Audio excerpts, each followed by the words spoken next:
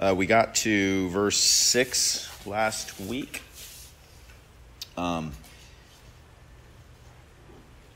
Where Paul says, being confident of this very thing, that he who has begun a good work in you will complete it until the day of Jesus Christ. And so we spent the latter half of last week looking at the word good and how it has been redefined as the devil.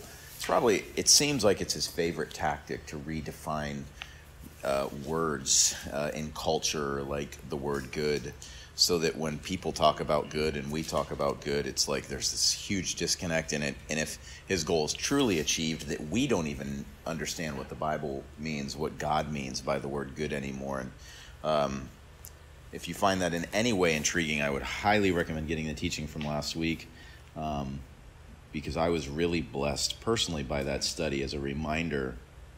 The Lord reminded me of so many things that have, in my own understanding, have slipped by all of our cultural redefinitions that are constantly imposing upon us. So tonight, we're going to spend the first part of our time together considering the word work. I apologize, this isn't my normal way of doing it, to just focus on one word, but I feel like God wants us to spend a little bit of time on this. The reason being, verse 6 is by my perspective, there are three implications of what's going on here. So he says, being confident, Paul, confident of the Philippians and their fellowship in the gospel and the fact that Jesus is going to finish the work he started in them. What is this work, though? So three things that we're going to consider briefly about this. The first is that he does the work in you. It's in the future active tense, and it's clearly implying that Jesus is the one doing the action, so he is working in you. Interestingly enough, for those of you who really are into studying your Bible, this is not the only time in Philippians where he implies this. It's really not an implication. It's kind of explicitly stated here that it's God that's working in you. Chapter 2 and verse 13, he says again, for it is God who works in you both to will and to do, that he is working in you. And how so many Christians have had it wrong over the years, that it's about our work for the Lord, that is the primary element of Christianity, that we are working for the Lord. And it is not the primary implication or the primary element of Christianity. The primary element is that God works in you, and then he works through you, and you work as he works through you.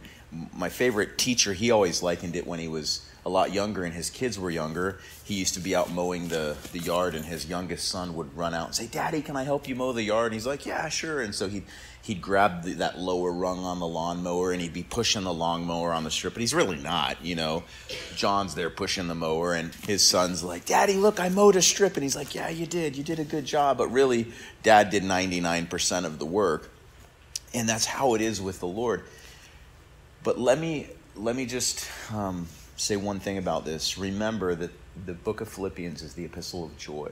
And so everything we consider about the book of Philippians is going to have implications or give us understanding about walking in joy and how much more joy. I have to tell you, I was one of those really miserable, sour Christians for the first 5 to 8 years of my Christian life. Most of my Christian experience was very miserable and sour, and it was because I had some really bad teaching growing up. I didn't only grow up in Calvary, I also grew up in another mainline Christian denomination that really pumped your responsibility and really hardcore. And so I had some, when I really gave my life to the Lord at around 18, I had some fundamental misunderstandings about my responsibility as a Christian as I entered my Christian life. And so I thought so much more of it.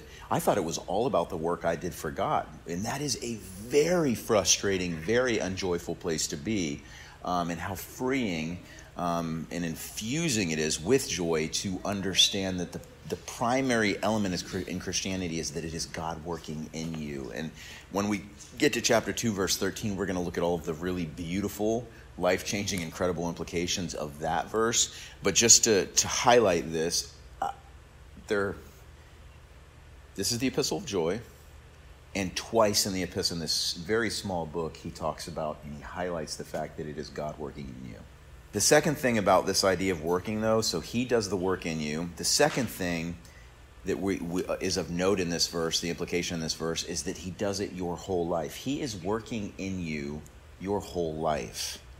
He is working in you your whole life. Thirdly, as you can imagine, the third implication here is that this work, though, will be done one day, and that makes me happy. And you'd say, well, why would you be happy that God's work in you is going to be done? Well, let's go back to the second point for a little while. He does it, and he does it your whole life.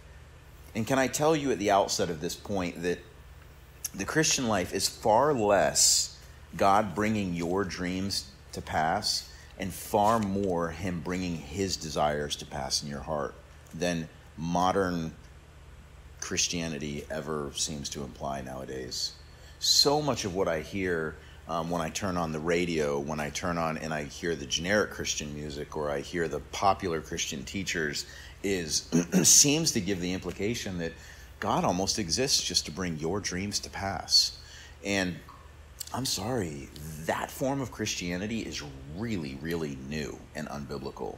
To give any sort of implication that he exists, I'm obviously exaggerating it a little bit, though some people, you've got like people on the really far edge of that, like Blinky, who they literally would say that. But the Christian life is far less about God bringing your dreams to pass. And I might dare say that it's nothing about him bringing your dreams to pass, to be honest with you. Not that he doesn't want to bless you, not that he doesn't have great plans for your life, but there are some really wrong misunderstandings as a foundation to that statement. It's far less about God bringing your dreams to pass and far more him bringing his desires to pass in your heart. Because if he can change your heart, if he can mold you into the image of his son, he can make you, among other things, truly pleasing to him, fruitful garden that bears fruit out in the world.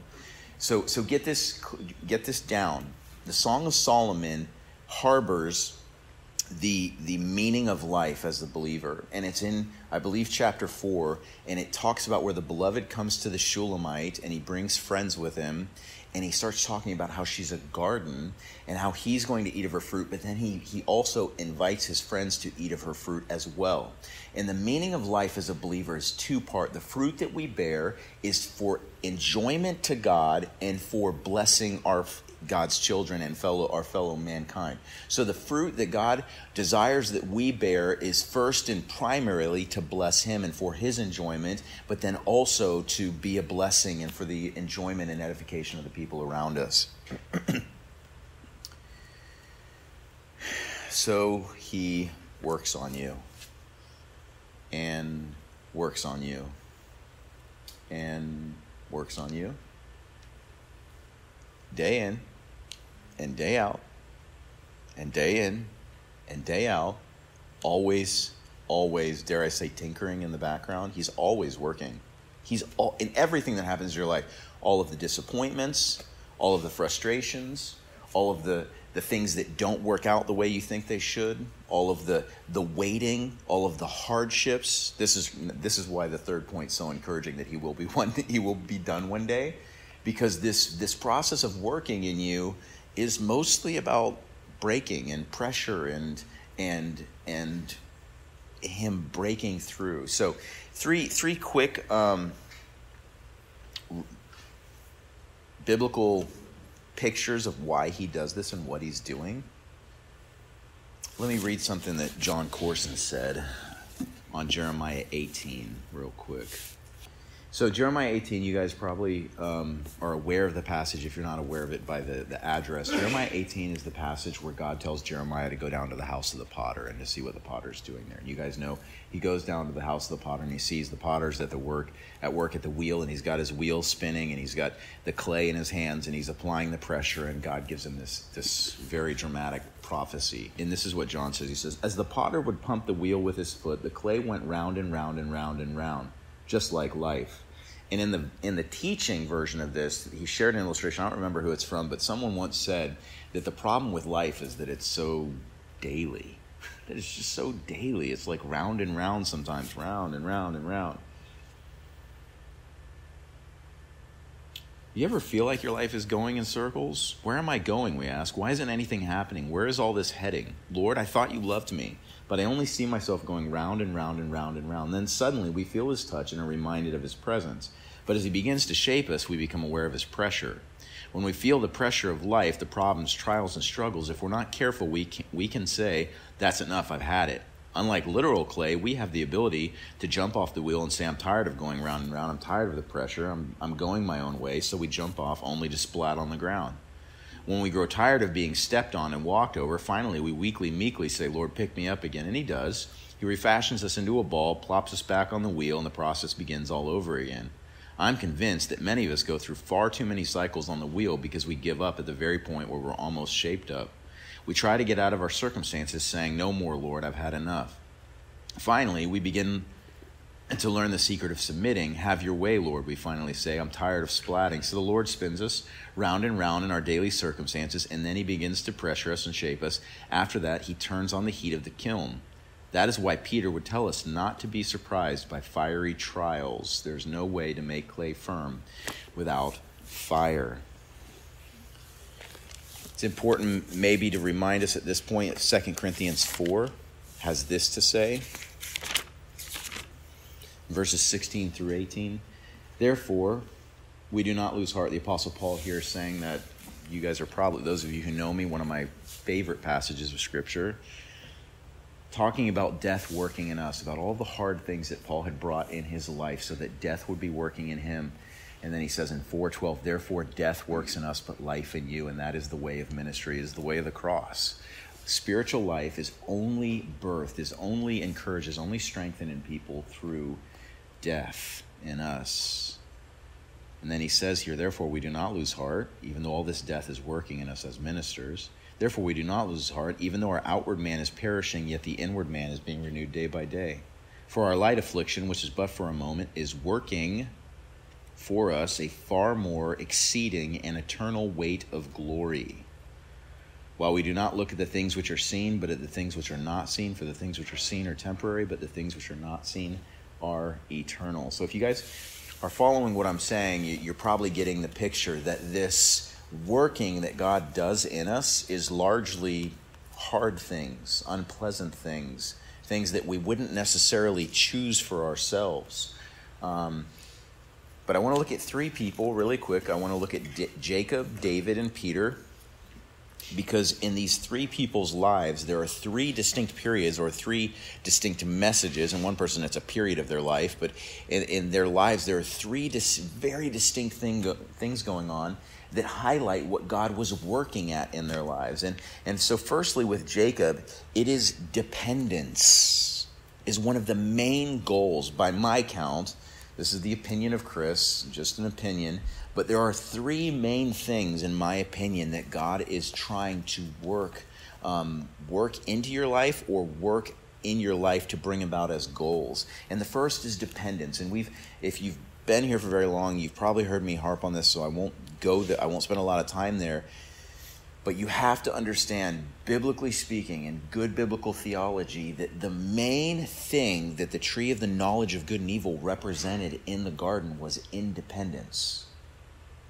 And pretty much all conservative scholars agree on this, that the knowledge of good and evil, the opportunity to take of the tree of the knowledge of good and evil, was the opportunity to be your own lower G God, your lesser, a lowercase God, the opportunity to call your own shots, to have a sort of freedom to know good and evil. That's why it's good and evil, because it's dependent. You no longer need to depend upon that big meanie up on the sky for wisdom in life and be afraid that he's holding things back from you that are enjoyable. You can call your own shots and be your own God.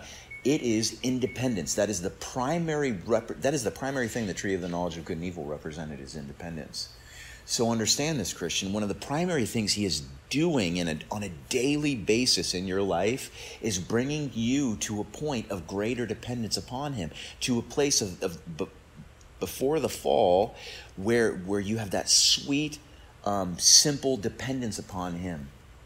That is the truth. That is the meta-narrative of of Jacob's life. You guys know that his name was heel catcher, supplanter, conniver. He was born grasping his brother's heel, and he spent his early years trying to steal the birthright and the blessing from his brother through his intellect and his superior intellect, apparently. And then he runs away after he gets it because he finds out his brother wants to kill him. And then he ends up with probably the only person on the planet who's more conniving and shrewd than he is. And he swindles him 9 ways to Sunday, and gives him Leah instead of Rachel after working 7 years, changes his wages and all of the things that Laban does to wear down his self-dependence. Jacob was self-dependent. He did not need God. So self-dependent was he that when God revealed himself to him at Bethel the first time on his way out, he says, and God kind of tells him what he wants to do. Jacob says, he has the nerve to say to him, if you bring me back here, then I'll know that, then I'll serve you. If he don't do that. When you relate to God and you make it, don't put an if on God's part. That's really, really dumb and unwise.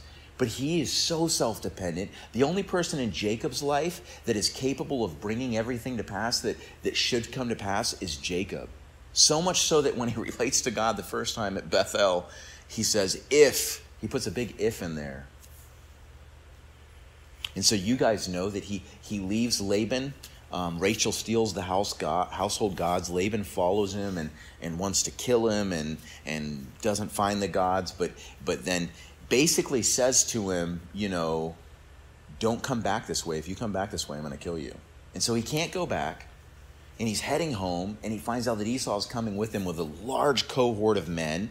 And last thing he heard, some couple decades earlier, Esau wanted to kill him. Now he's got all of his family. He can't go back.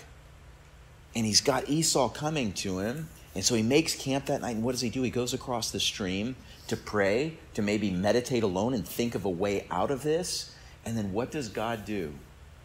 God maims him. He wrestles with him and dislocates his hip so he can't even run anymore. He can no longer be independent. He has no choice but to throw himself on the mercy of God and become dependent upon God. This is not like out there theology or doctrine.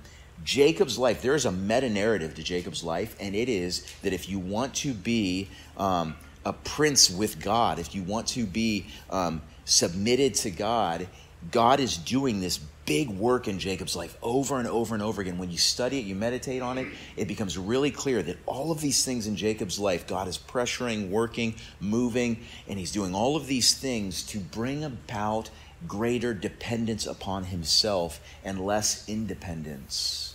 Thwarted plans, like malicious people, all of these things to bring about less trust, less dependence upon himself, and greater trust and greater dependence upon God. And mark my words, Christian, in your life, that boss that thwarts your efforts, that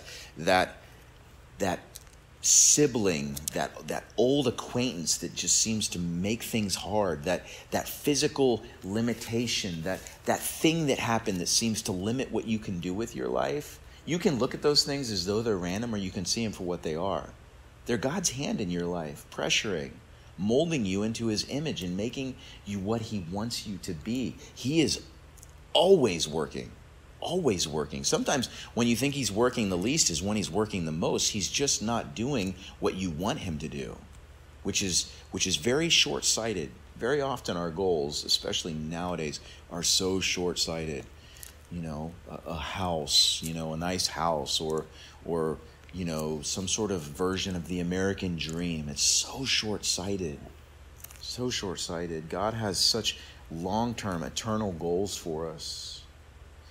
Secondly, David, I was meditating. I don't know why. I'm sorry. I sometimes I think I sound like a broken record. But do you guys ever read the passage about David where he gets anointed by Samuel and just go, this is really odd?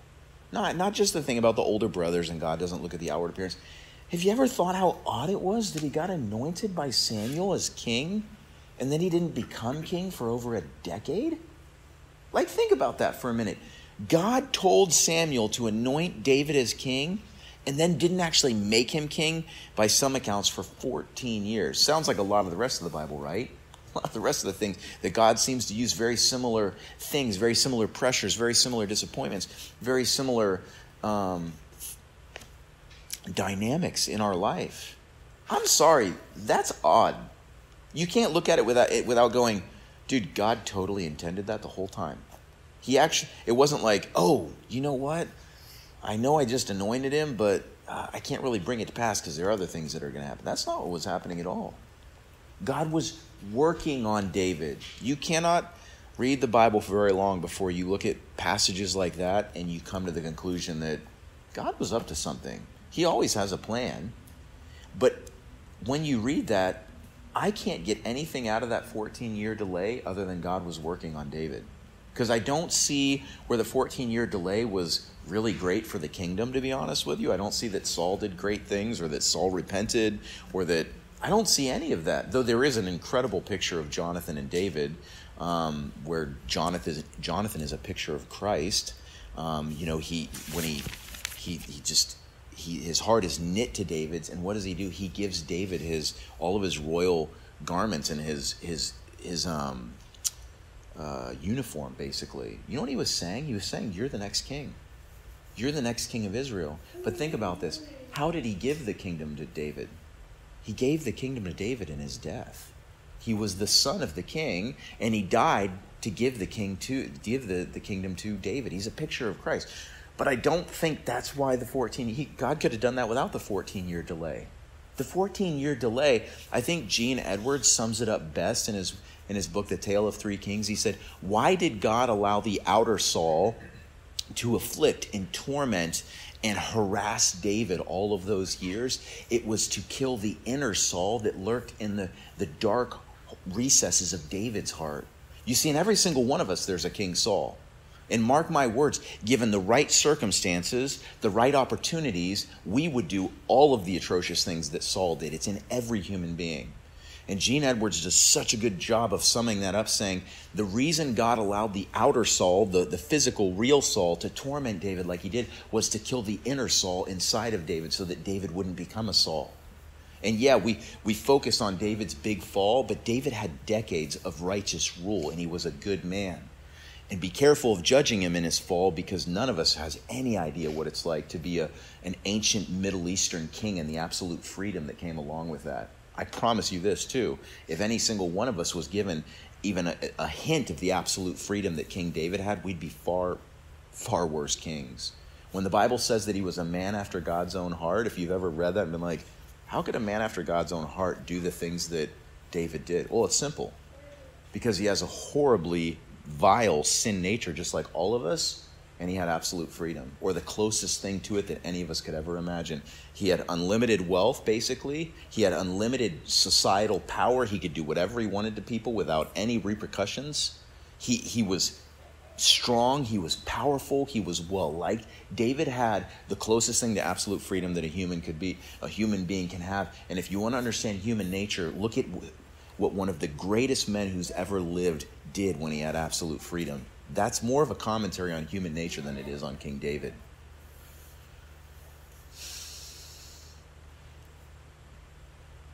So waiting and running, waiting and being chased by Saul, those things were all part of that pressure that God's putting on the clay, on David's life, forming him into a godly man. Thirdly, I see Peter. I see the Apostle Peter. And we talked about that. We just finished the book of Luke. I know that within 3 months ago, we actually went through this passage. But just a reminder, it's so startling, when Jesus predicts Peter's betrayal. And Peter's like, even if everybody denies you, I won't deny you. And Jesus says, Peter, before the rooster crows you're going to deny me 3 times. And then he says, and Satan has asked for you that he might sift you as wheat, but I have prayed for you that you wouldn't stumble. That's not what he says. He doesn't say, I've prayed for you that you wouldn't stumble. He says, I prayed for you that your faith would remain. And when you come through it, strengthen your brethren. This is startling to me. Jesus didn't pray that Peter wouldn't fall. He knew the fall was inevitable. He didn't cause the fall. God just left him to his own devices. In your life, God is upholding you as a believer from sin. The Bible tells us that he can keep you from sinning, and he's upholding you from sin. So why do we at times find ourselves in bondage to something, even as believers? We find ourselves in bondage to a sin. You're like, I thought, God, you told me that you could, this is your fault. No, it's not his fault. What happened, and I'll tell you the truth here, what happened, I've seen it in my own life a handful of times over the years, is you got prideful, you started to think that your righteousness was based on you, and God said, so you're righteous because of your own effort? Okay. And he took his grace away from you. Not your salvation. He took his grace to uphold you away and left you to your own devices. And a fall is in short order left to your own devices. And that's what God did with Peter. He left him to his own devices and he fell. Second most startling thing about it, you guys know this, he never said to the Apostle John, strengthen your brethren after the resurrection. He said it to the one who would fall. That's hardcore. You want to know the most strengthening thing? And I'm not encouraging you to fall. That's a stupid proposition, and it will not bring about these results if you choose it. The most strengthening thing that believers need to hear is, man, I blew it. When you've blown it, I blew it. And when I looked into his eyes, I saw grace. And he restored me, and he still loved me, even though I betrayed him. He still loved me. That's what a dying world needs to hear. That's what strengthens people. Not, yeah, if you could just be stronger like me and not fall behind like Peter, then you could probably be a Christian. If you could just live a more diligent, more disciplined life, then you could be a Christian. That's not only not biblical, that's not what people need to hear. What people need to hear is God's grace. That's why Jesus said, he didn't say, I've prayed that you wouldn't stumble. He said, I've prayed for you that your faith would remain. You're going to get sifted. You're going to betray me. You're going to deny me. And I've prayed that your faith would remain. And when you've come through it, strengthen your brethren. What's he doing? He's working in you to make you useful. He allows incredible temptations. He allows even seasons where he takes his grace away from you and you find yourself in bondage to something horrible because you were proud and you were puffed up thinking that you were righteous on your own effort, even as a believer, and he leaves you to your own devices. But even in that, he is doing a work in you. And we know that Jesus restored Peter on the edge of the Sea of Galilee, right? And he comes to him and he says, Peter, he denied him 3 times, right? And he says, Peter, do you agape me? Do you love me absolutely? And Peter said, Lord, you know that I like you. I phileo you. In the Greek, I think most of you are aware of that Jesus says to him, Peter, do you agape me? Do you absolutely love me with God's love? And Peter, who had used the word agape before, said, Lord, I phileo you. It's a lesser form of love. I like you. And then Jesus asked him again and says, Peter, do you agape me?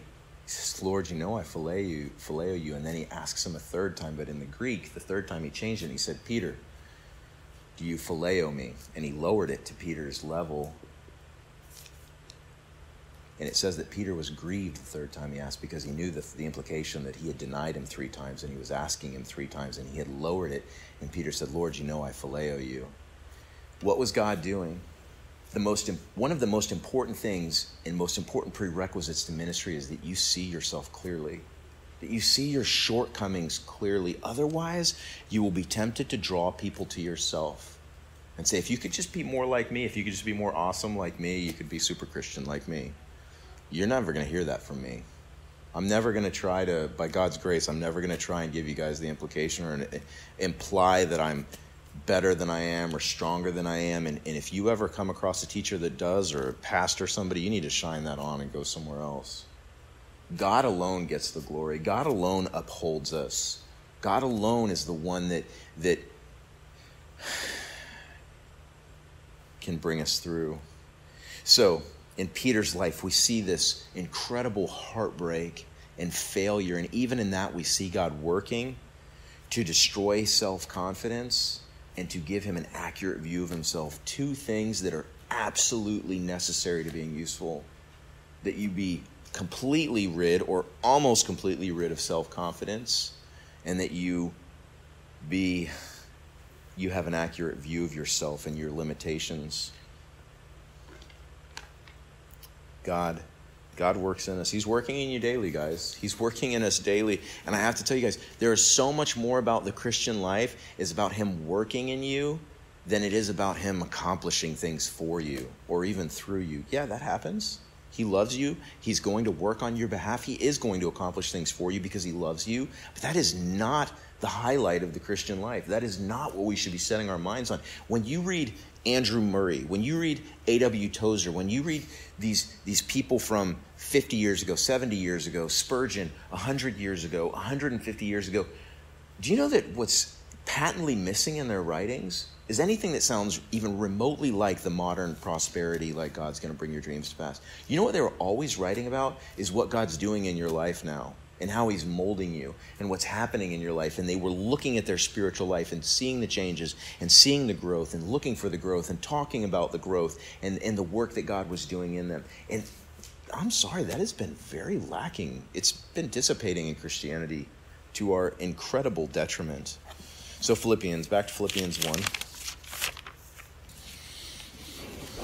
Let's move on. Verse 7. Just it is right for me to think this of you. And we already kind of covered this verse last week. Just as it is right for me to think of this of you all, because I have you in my heart, inasmuch as both in my chains and in the defense and confirmation of the gospel, you all are partakers of me with grace. For God is my witness how greatly I long for you all with the affection of Jesus Christ. And this I pray, that your love may abound still more and more in knowledge and all discernment. So I want to say this. Here we get one of Paul's prayers, and he does this throughout the epistles. I've kind of lost count. It's somewhere upwards of 8 prayers that Paul says, I pray this for you. There's one explicitly in the book of Ephesians. There are actually 2 in Ephesians because Paul says what he prays for them in Ephesians 1, but then he tells them to pray for him in Ephesians 6. So you get 2 in Ephesians, and you've heard me pray both prayers if you've been here for a while. The one in Ephesians 6 is pray for me that boldness may be given to me and I may be able to speak boldly as I ought to speak and make known the mystery of the gospel. That's Paul's request that they would pray that for him in Ephesians 6. Ephesians 1, the prayer is that I pray for you that he might give you the spirit of wisdom and revelation and the knowledge of himself, that the eyes of your understanding would be open, that you would know what is the hope of your calling and what is the exceeding greatness of his power that works in you. What a great prayer to pray for people. Colossians 2, that you would be, I pray this for people all the time, that you would be rooted and built up in him, established in the faith, abounding in it with thanksgiving as you've been taught. We could just go on. You should be, let me tell you this, Christian who's been walking with the Lord for a while, you should know biblical prayers. You should know the Apostle Paul's prayers because they are treasures. Because I think a lot of people, it's been my experience as a pastor and things people have said to me over the years, a lot of people don't know how to pray. We get all caught up in this kind of like, God's sovereign. How do I pray for this person? He knows what's wrong with them. He knows my heart. He knows what's going on. Dude, just pray one of the biblical prayers that the Apostle Paul prayed. Just pray it for him, you know?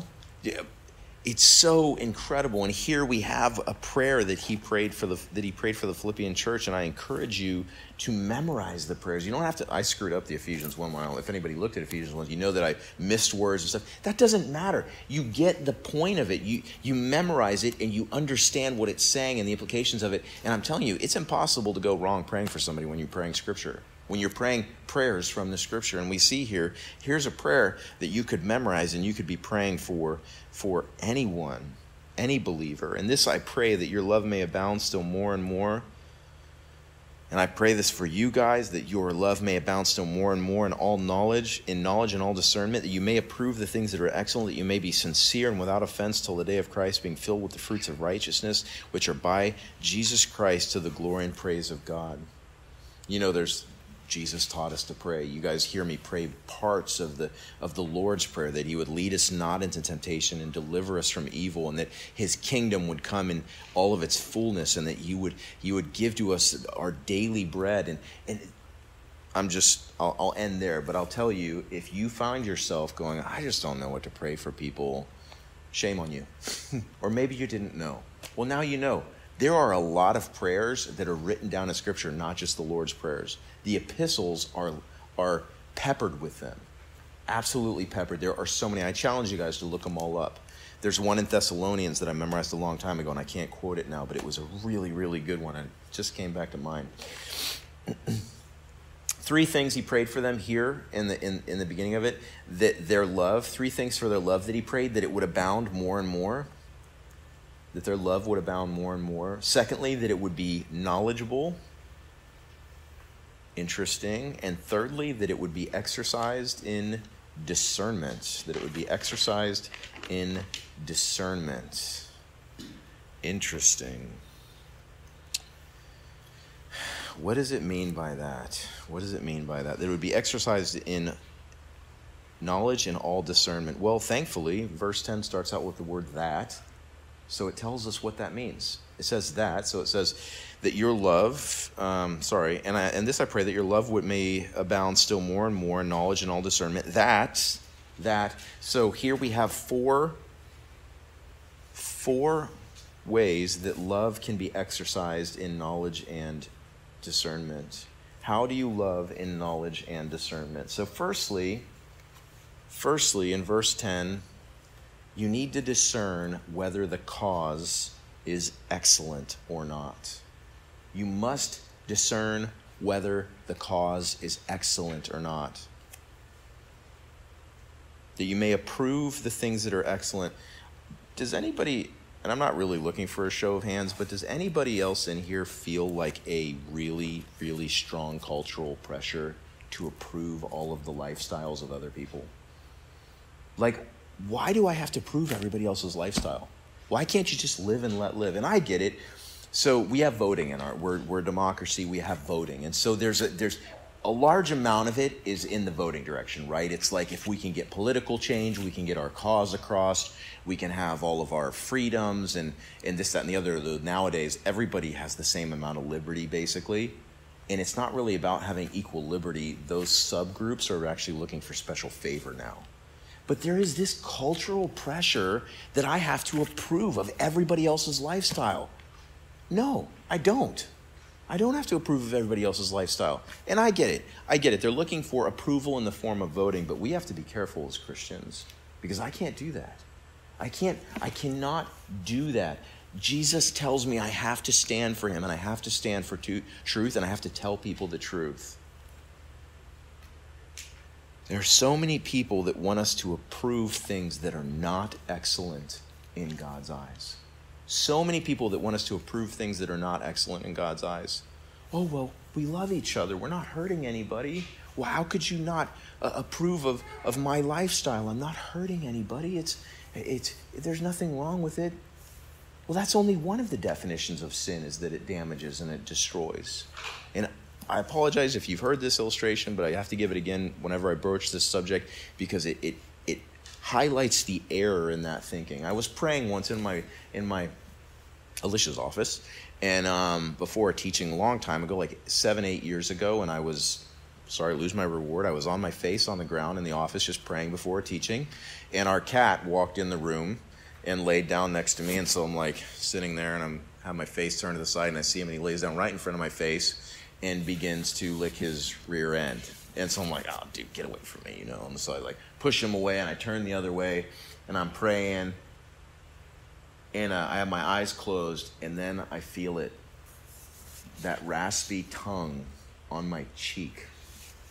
He just licked his rear end, okay? And I'm just like, I'm gonna go bathe. To my cat, it comes perfectly natural to do something that to me is utterly vile. He cleans himself. They lick their butt. But he cannot approach me. He cannot attempt to come up. And I don't know if you know this, but one of the definitions of worship is to turn and to kiss. He cannot come worship me with those lips and that tongue. He cannot adore me. He cannot love on me because that's vile to me. And if you're tracking, hear me on this, because this is the fundamental problem with all those lifestyles that are pressuring us to accept them and saying, well, we're not hurting anybody. And there's some truth to that. They're really not hurting anybody, basically. I get that. We're not hurting anybody. That being said, though, God is disgusted by that thing, and I have to stand with him. I am his child.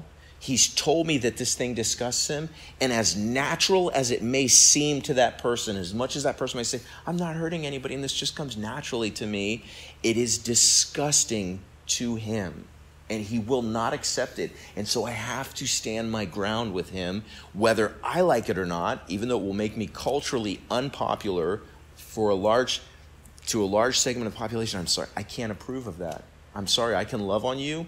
I'll come over, I'll help you through life, I'll do whatever, but I cannot approve of that lifestyle, even though you want me to, because it is not righteous. It is not okay in God's eyes. Even though you're not hurting anybody. I get that. You're not hurting anybody. That's fine. You're just doing your own thing. That's fine. The problem is that you cannot approach God that way. He says it's disgusting no matter how natural it comes to you and how inoffensive it seems to every other human being. To him, it is completely vile and unacceptable. This generation so reminds me of the whole thing with Ahab and Jehoshaphat in 1 Kings 22. You don't have to turn there, though I am going to read a swath of it, just because it is our culture to a T. It's incredible. Now 3 years passed without war between Syria and Israel. That's Israel, the northern kingdom. At this point, Israel and Judah. Israel is not one kingdom, it's two. It's Israel is the northern kingdom and Judah is the southern kingdom. And then Syria is the nation to the north of the northern kingdom. So now 3 years passed without war between Syria and Israel. Then it came to pass in the third year that Jehoshaphat, the king of Judah, that's the bottom half of Israel, went down to visit the king of Israel. Now, the reason it says down, even though he's going up, is because when you leave Jerusalem, you always go down in Jewish thought. And the king of Israel said to his servants, do you know that Ramoth in Gilead is ours, but we hesitate to take it out of the hand of the king of Syria? So he said to Jehoshaphat, will you go with me to fight at Ramoth Gilead? And Jehoshaphat said to the king of Israel, I am as you are, my people as your people, my horses as your horses. We're all Jewish. Also Jehoshaphat said to the king of Israel, that's to Ahab, this horrible dude, please inquire for the word of the Lord today. Then the king of Israel gathered the prophets together, about 400 men, and said to them, shall I go against Ramoth Gilead to fight, or shall I refrain? So they said, go up, for the Lord will deliver it into the hand of the king. Then Jehoshaphat said, he must have had something like, this doesn't seem right. But he said, and Jehoshaphat said, is there not still a prophet of the Lord here, that we may inquire of him? So the king of Israel said to Jehoshaphat, there is still one man, Micaiah, the son of Imeiah, by whom we may inquire of the Lord, but I hate him, because he does not prophesy good concerning me, but evil. And Jehoshaphat said, let not the king say such things. Then the king of Israel called an officer and said, bring Micaiah, the son of Imeiah, quickly. And the king of Israel and Jehoshaphat, the king of Judah, having put on their robes, sat each on his throne at a threshing floor at the entrance of the gate of Samaria, and all the prophets prophesied before them. Now Zedekiah, the son of Kenah, that's a lot of A's, Kenana, made horns of iron for himself and said, thus says the Lord, with these you shall gore the Syrians until they are destroyed. And all the prophets prophesied so, saying, go up to Ramoth Gilead and prosper, for the Lord will deliver it into the king's hand. Then the messenger who had gone to call Micaiah spoke to him, saying, now listen, the words of the prophets with one accord encourage the king. Please let your word be like the word of one of them, and speak encouragement. And Micaiah said, as the Lord lives, whatever the Lord says to me, that I will speak. Then he came to the king, and the king said to him, Micaiah, shall we go to war against Ramoth Gilead, or shall we refrain? And he answered him, go and prosper, for the Lord will deliver it into the hand of the king. So the king said to him, how many times shall I make you swear that you tell me nothing but the truth in the name of the Lord? Then he said, I saw all Israel scattered on the mountains as sheep that have no shepherd. And the Lord said, these have no master, let each return to his house in peace. And the king of Israel said to Jehoshaphat, did I not tell you that he would not prophesy good concerning me, but evil? Then Micaiah said, therefore, hear the word of the Lord. I saw the Lord sitting on his throne, and all the host of heaven standing by on his right hand and on his left. And the Lord said, who will persuade Ahab to go up that he may fall at Ramoth Gilead? So one spoke in this manner, and another spoke in this manner. Then a spirit came forward and stood before the Lord and said, I will persuade him. The Lord said to him, in what way? So he said, I will go out and be a lying spirit in the mouth of all of his prophets. And the Lord said, you shall persuade him and also prevail. Go out and do so. Therefore, look, the Lord has put a lying spirit in the mouth of all these prophets of yours, and the Lord has declared disaster against you. Now Zedekiah, the son of Kenana, went near and struck Micaiah on the cheek and said, which way did the spirit from the Lord go from me to speak to you? And Micaiah said, indeed, you shall see on that day when you go to an inner chamber to hide. So the king of Israel said, take Micaiah and return him to Amon, the governor of the city, and to Joash the king's son, and say, thus says the king, put this fellow in prison and feed him with bread of affliction and water of affliction, and until I come in peace. But Micaiah said, if you ever return in peace, the Lord has not spoken by me. And he said, take heed, all you people. And so Ahab goes. He thinks he's going to be clever. He changes his garments and doesn't go as the king, and he dies in battle. Now, I know this is one of the trickiest passages in Scripture. It's not why we're here tonight. I'm not going to delve into all of the interesting things about the passage of Scripture, except to say this. On the really general sense,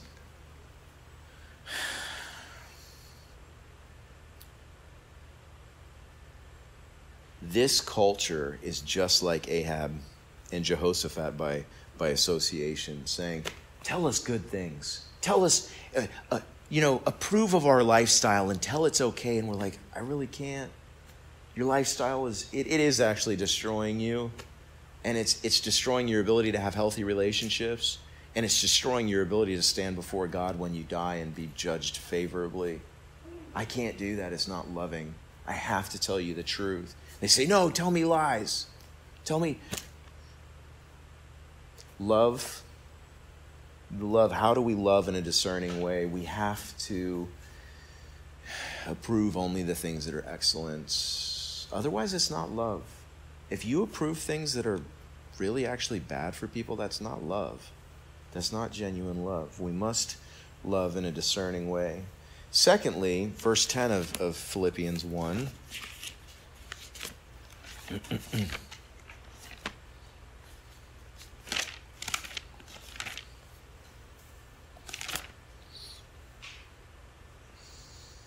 That you may be sincere and without offense till the day of Christ. Secondly, you must discern whether your action offends. It is really, really hard to be loving as a Christian if you're destroying your brother or sister in Christ, if you're offending them. I don't feel like we have time to go all the way through the passage tonight in Romans 14. I'm just going to read briefly from it, and you can check it out later if you want to. But Romans 14, the Apostle Paul is talking about Christian liberty, eating meat offered to idols, or non-kosher meat, bacon and things like that. And then, should you drink alcohol? Should you not drink alcohol? And he's talking about Christian liberties, the things that we have the ability to do. And he's talking about the fact that we have to filter our Christian liberties through love for our brother. And what that means is, even though I personally have the liberty to drink, it's never been a strong temptation for me. I don't drink. Because the truth is that if I, as a pastor, drink, and say I go out with you guys, and we go out after the thing on Friday nights and go out to Chili's or whatever, and I order something, the danger is, as you guys know, there could be someone that has just come into the group that maybe has been clean for 5 months or 5 years or 10 years. And, they've gone to AA and they've gotten on the wagon and they're doing the whole thing. And then they go, oh, wait, the pastor drinks. Maybe as a Christian I can drink and it'll be okay and it'll be a new thing to me. And this, I don't even know how many times this has happened over the centuries. That some pastor or some person in leadership, or maybe even just a Christian, because it's not only to people in leadership, to be honest with you. I've seen it work itself out not in leadership too, where just people in a group like this have a liberty and they're like, oh, dude, this couldn't possibly stumble anybody. Something silly. Not even as strong as drinking, and I've seen it practically destroy people. Because someone has a really strong, maybe self-imposed conviction about something, and it just can devastate them. But you can go out, have a few drinks, and that person who just has that weakness towards alcohol is emboldened and goes, yeah, maybe I have a new life in Christ, and I can just enjoy this in liberty and not be ruled by it. And then they go down that road, and it just destroys them, and it has destroyed countless people. And so the Apostle Paul says of that here. He says in Romans 14, For I know and am convinced by the Lord Jesus that there is nothing unclean of itself, but to him who considers anything unclean, to him it is unclean. So what he's really talking about there is like the unkosher meat, like pork, that the people who were raised Jewish, who had never had any form of pig or anything like that, they would have looked at those things as unclean, and to them, maybe they just can't get over it. And so there are people that there's something that's totally clean, like pork, but if they eat it just totally screws up their conscience, and they go into a downward shame spiral, and it just tears them up. Something as silly, it seems as silly to us as eating bacon, that we can't even imagine somebody wouldn't have the liberty to do. Yet if your brother is grieved, verse 15, because of your food, you are no longer walking in love. Do not destroy with your food the one for whom Christ died. Therefore, do not let your good be spoken of as evil, for the kingdom of God is not eating and drinking, getting your own thing and living a pleasurable life, but righteousness and peace and joy in the Holy Spirit. For he who serves Christ in these things is acceptable to God and approved by men. Therefore, let us pursue the things which make for peace and the things which by which one may edify another. Do not destroy the work of God for the sake of food. All things indeed are pure, but it is evil for the one who eats with offense, who is offended when they eat. It is good neither to eat meat, nor drink wine, nor do anything by which your brother stumbles, or is offended, or is made weak. Do you have faith? Have it to yourself before God. Happy is he who does not condemn himself in what he approves. But he who doubts is condemned if he eats, because he does not eat from faith. For whatever is not of faith is sin. You must discern when you want to love people. It is not... I personally hear of from time to time of the pastor. I just go out to the bar on the weekends, and I have this bar ministry. I'm literally talking about somebody here who actually, I think it was pizza and beers or whatever, and they went to a pizza place that had alcohol, and they would meet non-believers, and they had a set time where non-believers could have a pizza and a beer with the pastor and discuss questions, and it was this whole outreach. I have to tell you, biblically speaking, I have a hard time seeing that as genuinely loving and a knowledgeable and in a discerning way, because it probably destroys as many people as it helps. And you don't have to have a beer in your hand to be relatable to people. Does the action offend? Does it destroy? Thirdly, in verse 11, is the act of love righteous? Is the act of love righteous? Philippians 1:11.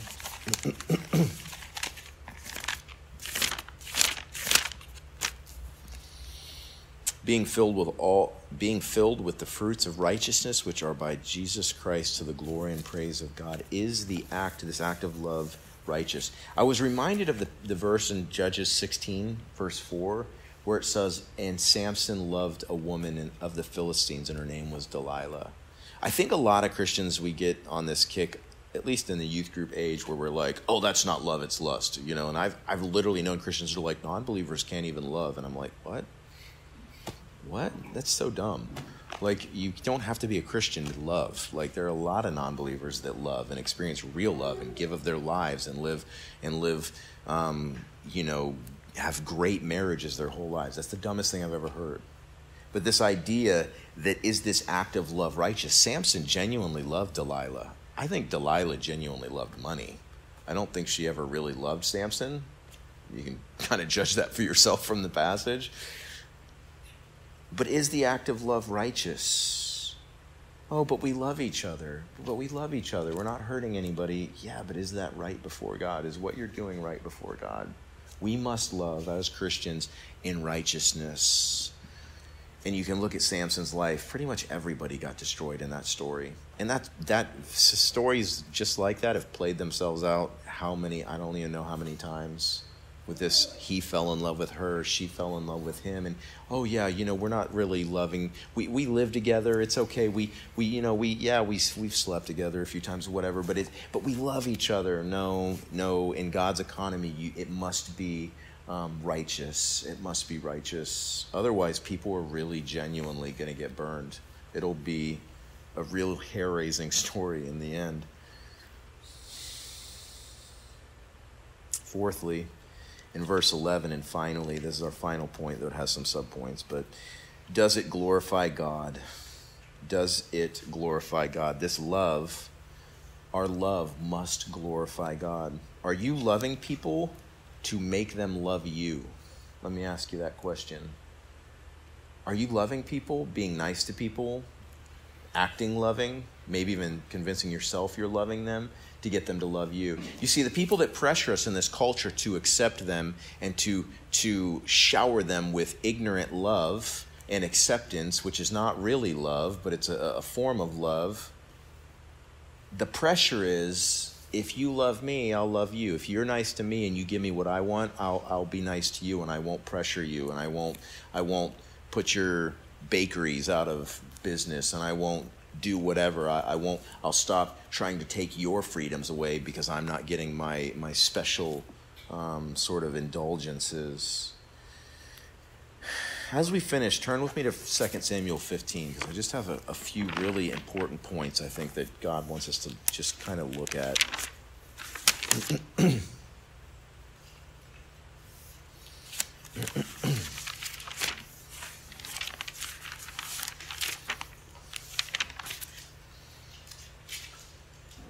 How do you know?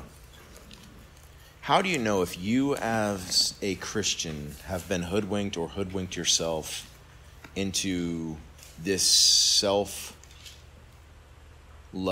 form of love where you love yourself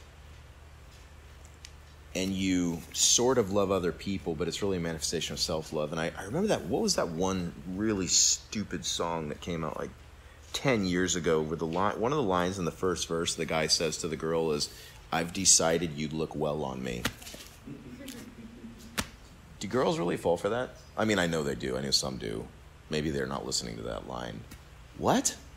That's self-love. That's not love. That's self-love. Like, and he's so oblivious that he actually put that in the song. Like, it's all about me. I've decided that you'd look good on me. You're really just an apparatus, a part of my life. You'd be a nice addition to my life, to the "It's All About Me" show. How do you know? Because here's the sad truth. The sad truth is just this leaven, and it's so it's in everything. It's endemic in our culture. It's in every single one of us. It's in every single one of us. I want to give you 6 little snapshots of what it looks like when you really love yourself, but you're pretending to love other people, because I think this is really important. I'm pretty sure every single one of us needs to purge some or all of this out of our lives.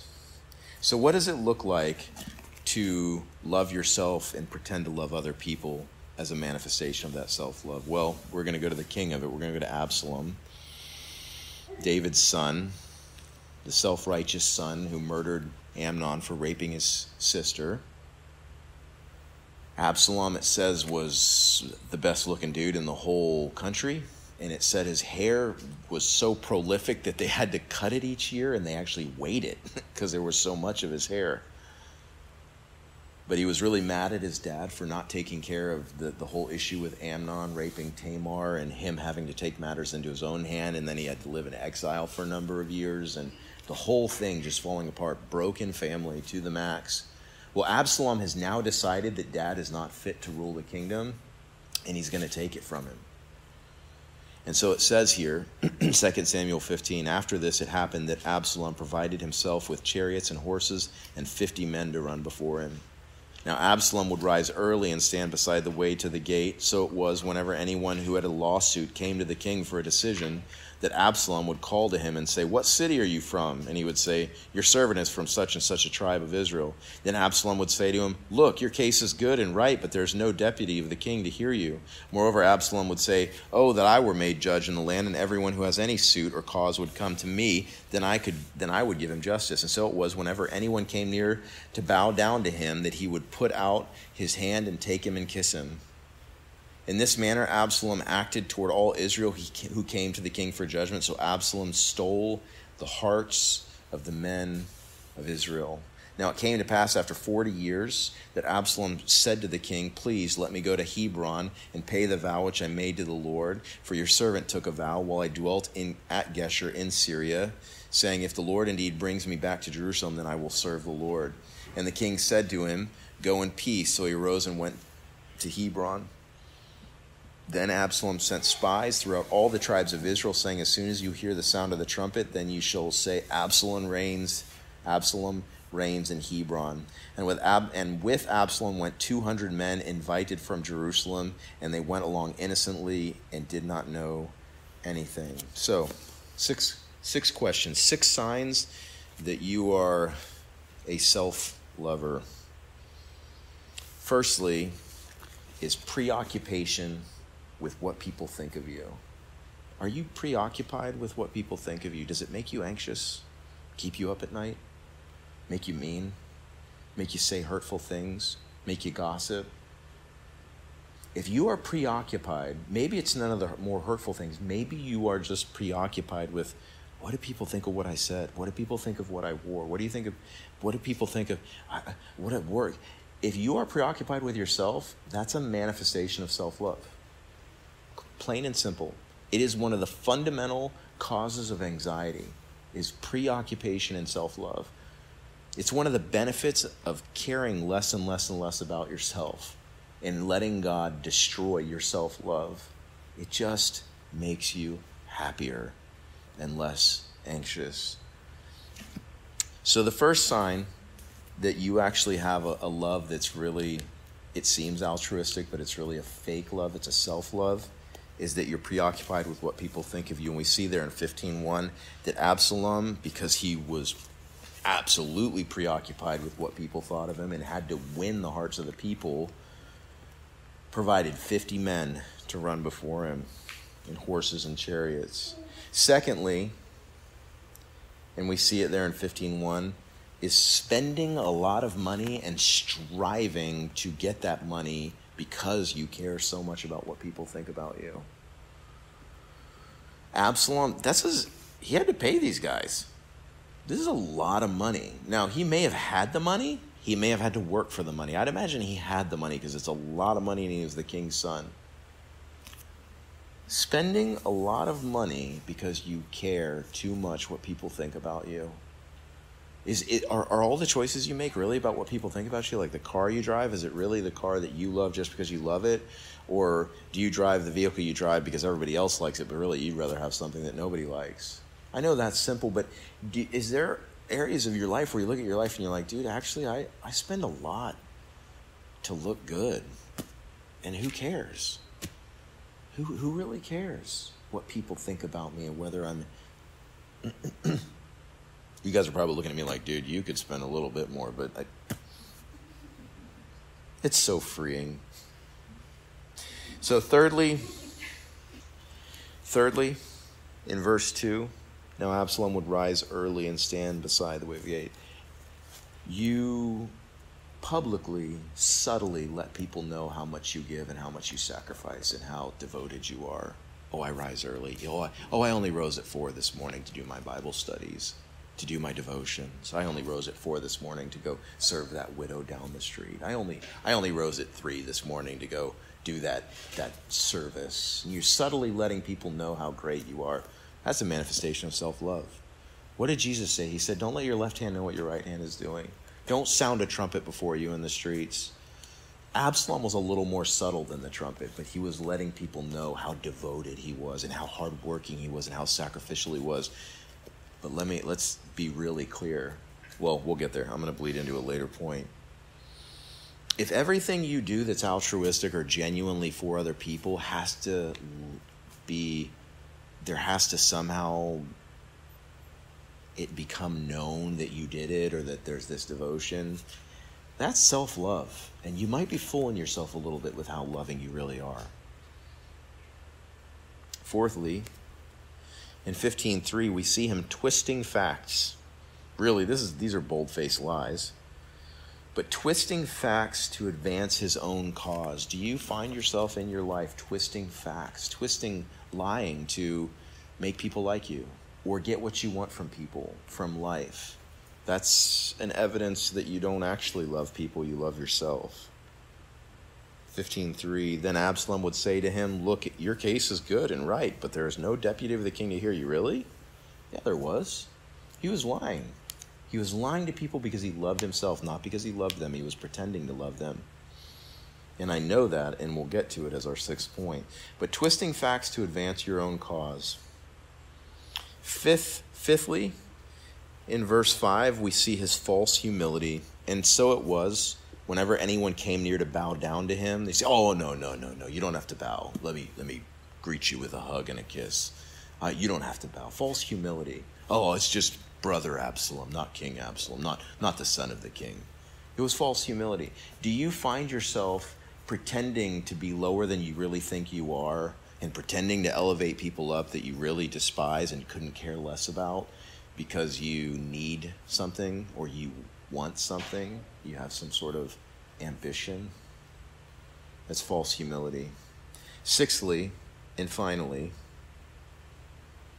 in 10 through 11, we see that Absalom didn't give a rip about these people.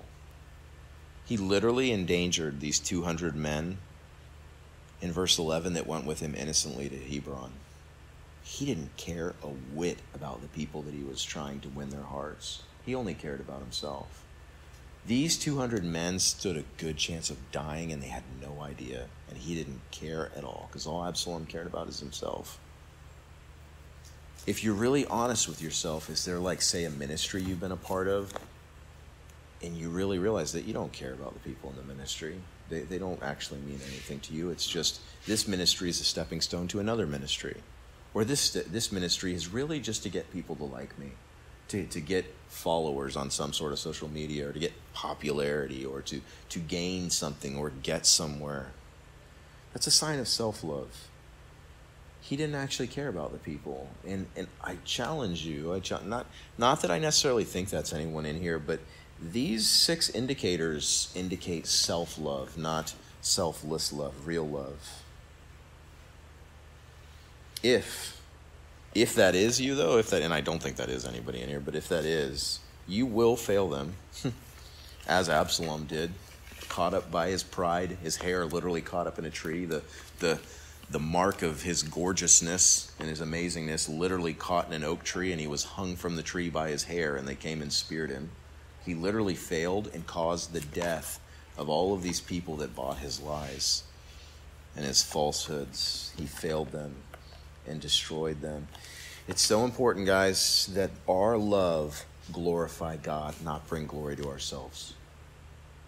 And there are a lot of people that look like they love, and a lot of Christians that look like they love, but they're really just doing acts of kindness or goodness or devotion, sacrifice, because they love themselves. And God knows. God help us that we would purge our hearts of the self-love, because it is so important that the love that we show other people drives them to Him, not to us. Not to us. I cannot really help people. It was a long time ago, but I remember when that sunk in for me as a youth pastor some 10 years ago, when I started to realize and become overwhelmed because I was trying to help the world, and I thought a lot of it was me helping. And you just have 30, 40 kids, and you can't even solve one of their problems. You can't stop that kid's dad from beating his mom. What are you going to do? You say something about it, the likelihood is that he's going to beat her worse. How do you actually solve something? Only Jesus can solve that. I can't solve this kid's problem where his dad's dying of cancer. I can't do that. You are not the answer to people's problems, and don't ever let the devil convince you that you are. In that self-love form of ministry where people are doing nice things and working hard, really to bring glory to themselves, it only destroys people. It destroys people in large swaths. The leader always fails and dies and gets hung up in their pride, just like Absalom did. But inevitably, a lot of people get hurt along the way, just like all of those people that foolishly followed him. Father, I thank you for your word. I ask that you would touch on our hearts, Lord, where those things are embedded in each of us, Lord, and help us, Lord, by your grace to rid those things from our hearts, that we would love only to bring glory to you. Father, I thank you for your word. I thank you for this evening, and I pray that you would bless it to our hearts. I pray that you bless our day tomorrow, bless our fellowship, keep everyone safe, and we love you, Lord, and thank you for all of your goodness in Jesus' name. Amen.